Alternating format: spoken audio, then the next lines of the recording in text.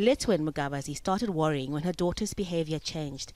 Tawanashe became cold and distant. Then Mom saw horrible bruises on her back. The 10-year-old said she was often beaten when she got answers wrong in class or didn't do her homework properly. I asked her, why are you not happy today? What happened at school? Then she said, tomorrow I'm not going to school. Then I said, why are you not going to school tomorrow? Said, I'm afraid to go there. Say, why are you afraid? Said, I'm afraid of the teacher. A UN survey in 2011 interviewed 13 to 17-year-old children in Zimbabwe.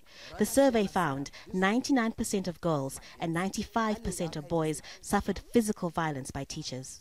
A High Court judge recently ruled corporal punishment in schools was cruel, degrading, and an assault on human dignity. Tendai Biti represented one mother whose child was repeatedly beaten with a rubber pipe by a teacher.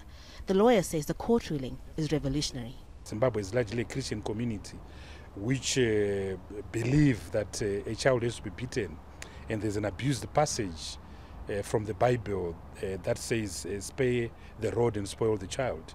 So the Bible is abused to justify corporal abuse of children. But these parents say they are confused with the court ruling. They all feel disciplining naughty children should be encouraged as long as teachers don't use too much force. It's how children have been disciplined here for centuries. I need them to be beaten just because as parents, we were beaten at schools and we were well disciplined. If you take a little child, you will see he or she having a piece of cigarette, tasting to smoke. So if I see him or her, I must beat her or him to control him. This is bad. Not all teachers and parents believe in corporal punishment. Some prefer other forms of discipline, such as sending children out of the classroom or forcing them to clean the school toilets. The Constitutional Court still has to confirm the High Court judgment. Human rights activists say it's good news, but warn enforcing the law won't be easy, especially in remote areas. Changing age-old attitudes in conservative Zimbabwe could prove difficult.